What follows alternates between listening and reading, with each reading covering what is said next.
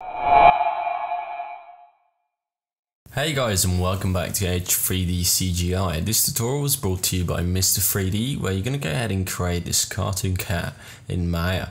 So the first thing you're going to go ahead and do is you're going to go ahead and create your reference images and also set them up. You'll also go ahead and set up a project folder where you're going to work. After that, you're going to go ahead and create a simple primitive of which you're going to go ahead and create your character. This tutorial is aimed at intermediate users, but I'm sure that the beginners should be able to follow along as well, because Mr3D is really good at explaining all the steps that you need to do to go ahead and create this character. Once you have the character modeled, he's going to go ahead and show you how to create some simple shaders and apply it to your character. That should be able to get your character looking like you see it in the preview image. So I hope you guys will enjoy this tutorial. Make sure you go ahead and check out Mr3D's YouTube channel if you enjoy this tutorial, and hopefully I'll see you guys on our website. Okay, I'm going to start by going to File and then Open Scene, and I'm going to open up the start file that I created in the previous tutorial. So here I have my front and side view images for the character that I'm going to model. To start, I'm going to go to my Polygons tab, and I'm going to click on this button right here to create a polygon cube. I'll hit W, and I'll move this up. And now what I want to be able to do is I want to be able to see through this cube to my reference image. So I'm going to go to Window, Rendering Editors, and then Hypershade. And I'm going to click on Lambert right here, and then I'll double click on Lambert 4. It's going to open it up in the Attribute Editor. And I'm going to choose a color, so let's say I'll do green. Okay. And then I'm going to take the transparency and move this slider over so I can see through this material. So now I'm going to hold down my middle mouse button and drag this material onto my cube. So I'm going to go ahead and close my Hypershade and select this cube. And I'm going to turn on my wireframe unshaded. That's this button right here. So now I can see the edges of the cube. So I'm going to tap the spacebar, and I'm going to take a look at my front and side view, and I can see I cannot see the reference image here. So I'm going to press 6 on the keyboard on each of these panels. And then I'm actually going to, let's turn off the grid on these. Okay. Alright, I'm going to move this cube down, and over here I'm going to bring up my channel box. I'm going to click on this button right above this tiny little garbage can. Click on that until the channel box shows up. I'm going to click on Polycube 1 right here. I'm going to change the subdivisions width to 2, and then I'll press return on the keyboard.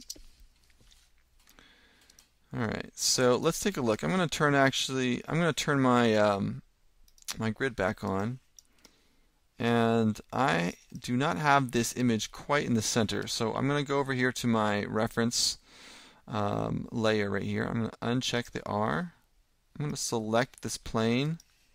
I'm just going to move it over slightly so that it's right in the center. So I'm looking at this line right here, and I want it right in between the legs. So I'll click on this empty box right here to turn the reference back on. And alright, we're ready to go. So I'm going to right click and go to Vertex. I'll select these vertices. I'm going to press R and scale them out. I'm just going to line up these vertices with my reference image. I'm going to go over here to my side panel. I'll do the same thing. I'm going to scale this out. And I'll just select these vertices here and move these out a little bit.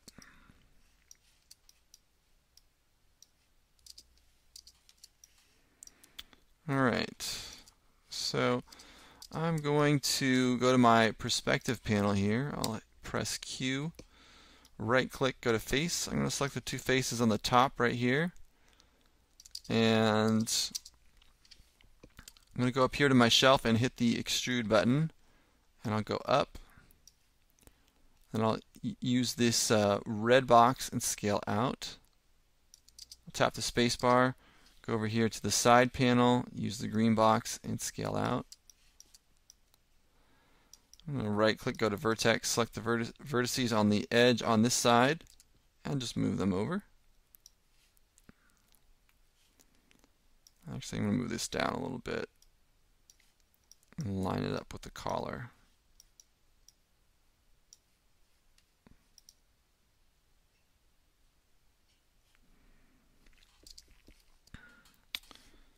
Alright. So I'm going to select the two faces on the bottom here. And I'm going to hit the extrude button and go down. And then I'm going to scale this in. I'm going to scale in until the faces line up with this short little line right here. I'm going to scale in on the side panel right here.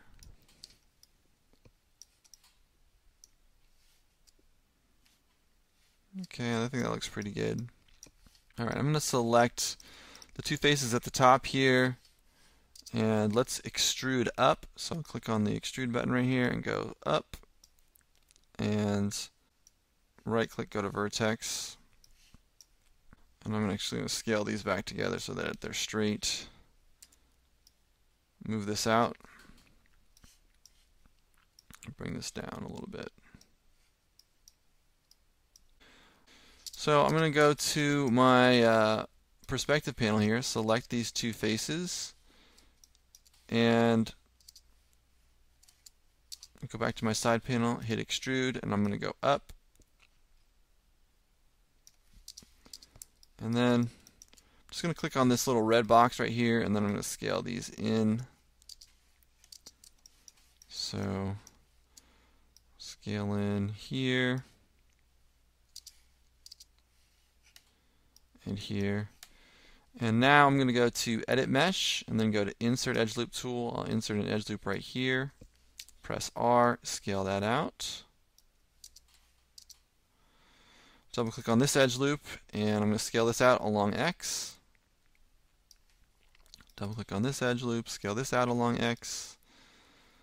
The top here, let's see what we have. That looks okay for now, I think.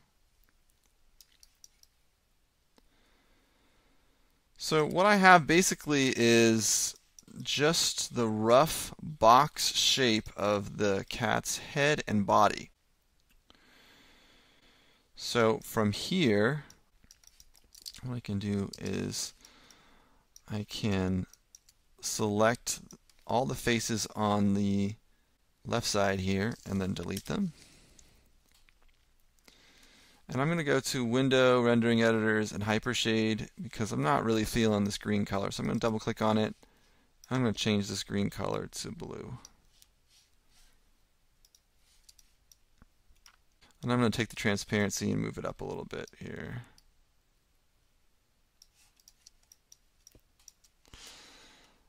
Alright, so I'm going to right click on this object here on my geometry and go to Object Mode. I'll select that object. I'm going to go up to Edit and then go down to Duplicate Special and go over to the little options box that's right here. Under the Duplicate Special options, I'm going to choose Instance, and then for Scale, on the first box you want to type in -1. What that's going to do is that's going to duplicate this model along the x-axis, so it's going to flip it to this side. The instance will allow me to mirror. Whatever I modify on this side will mirror to the other side. So make sure you have instance, make sure you have -1 in this first box under scale, and then hit duplicate special. Now I'll go to the original model here and I'm going to go to face, select this face. I'll go to the front panel and hit extrude, hit W, and I'm going to go straight down, and then I'm going to hit R and I'm going to scale this in. I'm going to move it back up a little bit here. So it's mirroring across the x-axis. You can see it's mirroring on this side. So now, let's see. I'm going to make an adjustment here. I want to get this edge, so I'll select this edge and scale it in. And what I'm looking to do is I'm looking to get a square shape here.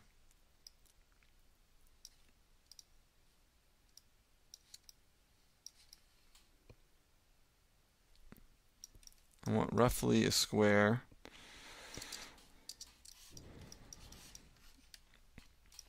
And so what that means is I'm going to have to take the vertices here and push them in. And take these and move them out a little bit. And I'm going to go and check this again. Now, I'm lining up with my front panel here, but now I've lost my square shape over here. So what I'll probably do is just select this face, hit R, and I'm going to scale this in a little bit more.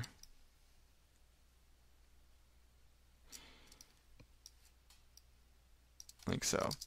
And so that's changing the shape of the leg right here, but I'm not going to worry about it too much.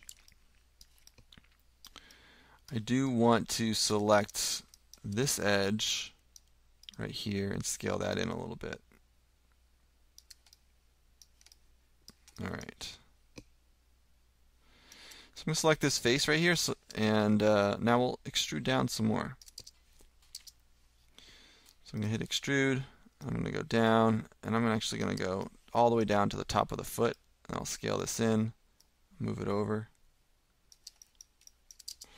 Now I'm going to check and make sure I have, once again, I want that square image, so I'm going to try and get the square. And then I'll have to push this back a little bit.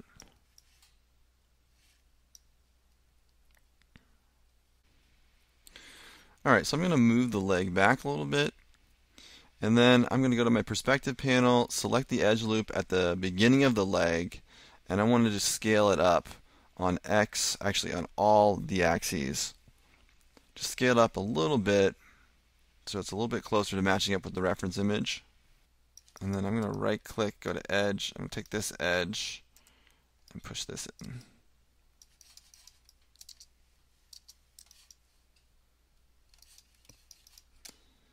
Push this down and in.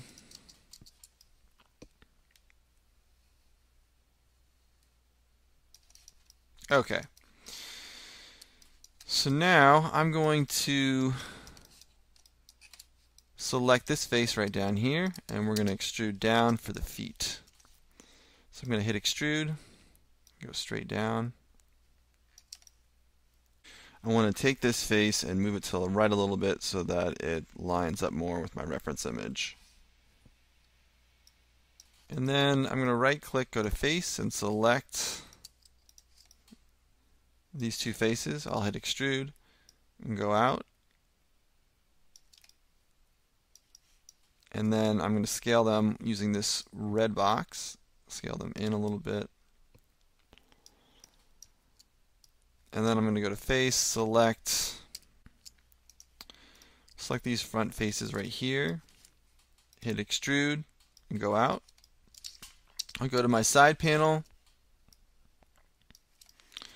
right click, go to vertex, select all the vertices on the top here, go down, and then I'm going to go to edit mesh, insert edge loop tool, insert an edge loop right here. I'm going to hit Q, go to vertex, and I'll move these up and then move these down.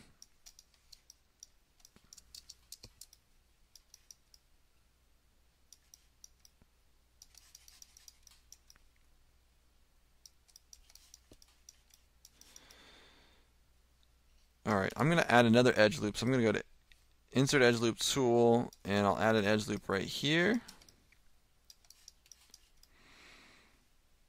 And I'm going to hit R and scale this edge loop out. Kind of round out the foot a little bit. And then I'm going to right click, go to face, select all the faces in the front of the foot. Make sure I have everything selected.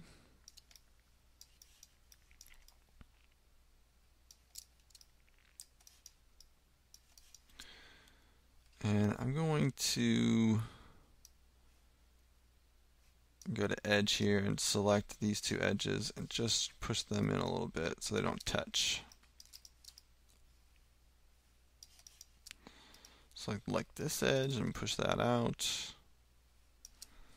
And we'll scale it in a little bit.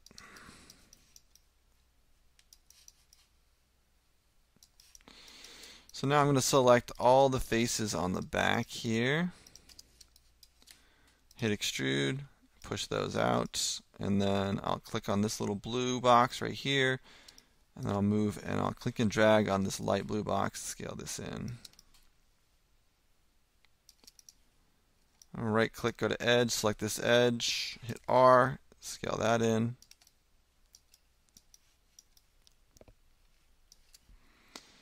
And I'm going to go select 4 vertices on the corner of this section here. Scale those in.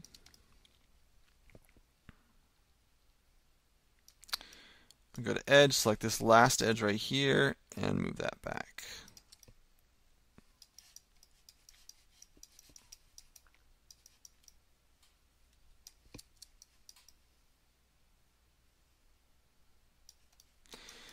Alright, I think this is a good stopping point. So go ahead and save your work. I'm going to save mine. I'll go to File, Save Scene As. We'll call this Stage 01. And I'll hit Save As. And we'll continue this modeling process in the next tutorial.